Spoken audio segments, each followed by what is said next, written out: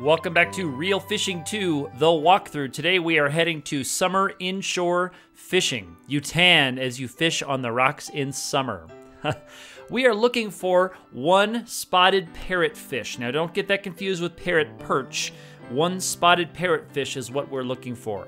Spotted parrotfish, according to this game, is a spotted parrot perch that has matured and goes beyond 24 inches.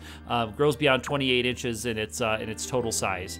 So a parrot perch and parrotfish, according to this game, are both the same fish with different names in both a juvenile and adult form. I'd like to show you the way that I complete these levels, not necessarily all of the possible methods you can use or even the default methods right away. Here's why that's important. In this level, your default is a bottom fishing rig.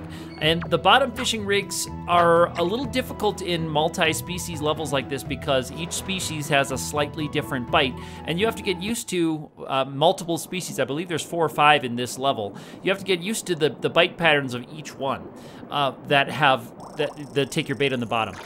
When you use a float fish like this, that removes nearly all of that. Sometimes there's some timing issues you can have. That, by the way, was a spotted parrot perch, so that is the smaller version of the fish we're looking for. But the float takes away a lot of that challenge, and I found this in Real Fishing 1, when you could use a surface lure. That took a lot of the guesswork out because the surface lure, when you'd have a strike, you just have splashes on the surface. It wouldn't actually leave the fishing screen. Here's another spotted parrot perch. And we're getting a little better, or I am, as I go through this game at turning fish when they start to flop like that, when they start to try to kick your hook out. I'm able to get them turned a little bit more easily, and it's usually by pulling them in the direction that they are facing, not against the direction they're facing. I can't tell you empirically that works, according to the mechanics of this game. These are all anecdotal observations I've made. So there's a spotted parrot perch. That's one fish to check off the list. But I try, when I do these levels, I try to look at all the different rigs that you can use. And you can do this too when you play. You can experiment with the different rigs to see what is the easiest one for you to hook fish. Now, I believe that in this level, or in this game, when you catch a certain number of fish, that's when you start to see larger fish spawn.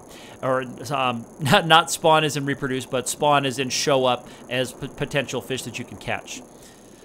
This is one of just another fish we need to check off our list. It's some kind of a jack, I think. Let's see when this pulls up. This is a yellow jack, that's right. This yellow jack. So I put a little space in there, a little cut there, and I've adjusted the depth. So you can fish a little bit deeper with your bobber on this one. So I've already put the bobber out there, and I've adjusted the depth a little bit lower, and it's another bite time.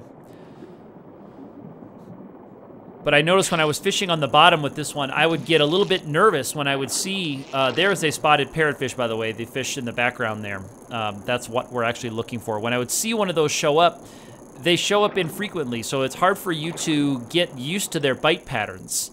So you want to be able to hook your fish easily so that you can have a chance of reeling them in, getting them where you need them. These are all fish that I'm checking off. I'm still on my way to 70 species in this game. So every level I try to catch one of each of the species in that level if I can. Sometimes I can come back later if there's fish that spawn at different seasons. But this summer inshore fishing, there's a kingfish, another one to check off. So even though these aren't the target species, they are good to get at least one of them to fill out your fish Pokedex, at least in this game. I do enjoy the music of this level, by the way. It's pretty nice. All right, here's another bite. And the timing is a little bit different from some of those fish. So you do have to be, careful. You have to watch that bobber, but it's easier, in my opinion, to get these different bite patterns on a bobber than it is when you have to watch the fish animation on a bottom rig. I wouldn't always also go by the text in the game. The text in the game is often useful. I shouldn't say you should never look at it. For example, when I was fishing in the lake looking for a large bass to spawn, or a large enough bass to spawn, I was fishing in the earliest month that it became available, maybe April or something. And I was fishing there, and I wasn't seeing bass. I wasn't seeing large bass. I kept catching them over and over and over again. And then the Fish Mind magazine that you can look at, the monthly magazine, that had a tip that the summer months are a little bit better for larger bass. No, so I do believe that that connection is real. Again, that's all based on anecdotal observations that I've made. That some of those monthly patterns of when fish show up or when large enough fish show up might happen. But in terms of what to catch things on, I believe the text in this game insinuates that the spotted parrotfish are caught on the bottom with specific baits. But I was seeing them and hooking them with this bobber rig and with other rigs on the bottom and with the bobber. So you don't want to go by the only thing that the game tells you to do, otherwise you'll be a little bit limited. Sometimes the text of these is a little bit fuzzy in the advice that they give you. So when you're playing this authentically, the game encourages you to experiment, and I do as well. So this is another one of those striped parrotfish. Pull these guys in. We've seen this species before, I believe in the red sea bream episode. I think we've seen them. I don't remember if I caught one in that video. They're a little bit tricky to get in. Sometimes you can't control, or I haven't been able to control those kick animations. So I'm using seaweed right now. And even though the game tells you to use clam meat or shellfish meat to hook the spotted parrotfish, I'm using seaweed because I was seeing them bite on this kind of bait. So I did not catch the very first spotted parrotfish that I hooked. That's not expected anyway. But we took some trial and error, took some luck. This is the spotted parrotfish, by the way. This is our target species. So if I land this fish, that is the goal for this level. There is a tip in the game that they have a hard beak to chew up shellfish. And I believe that's true of real parrotfish. That hard beak from them is supposed to bite your line off. You're supposed to use a leader, but that's all in the text. I believe that the rig that you have automatically includes whatever kind of leader you need. I don't know if there's any mechanical difference in this fish being able to break your line or not. I did not notice anything in the small number of fish that I hooked and played. Usually I would lose them to animations like this, to the kick animation.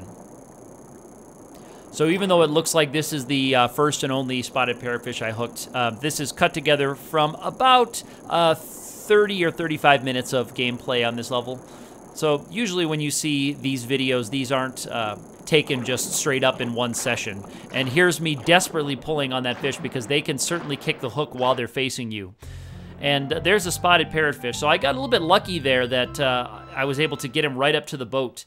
That was a big challenge in this level, was fish were often very deep, and so pulling a fish from the depths up to your boat or to the shore here was where I'd usually lose them. So, and that timed out perfectly. That is time to stop fishing for us. So, but an observation I just made there is that you could tire a fish out and then get them up to where your boat is, or the shore is, your zero coordinate on your line. But then you still have to get them up to the surface to actually land them. And that distance sometimes on deeper levels like this is enough for a fish to get off. Or even a tired fish that can't run anymore would go into that kick animation while they're coming towards you, and I wasn't able to turn them. So you almost saw me lose the trophy fish, the level advancing fish, to that particular animation. I got lucky right there, and we'll hope that that luck continues as we go on through this game. If you like this series of videos or the reel fishing relaxation videos that I'm putting up here on the alternating days of the week, do give a like to these ones. I do love to see your feedback and your comments, so leave the comments below, or you can hit me up on Twitter where I'm also active _ATE. We will see you next time.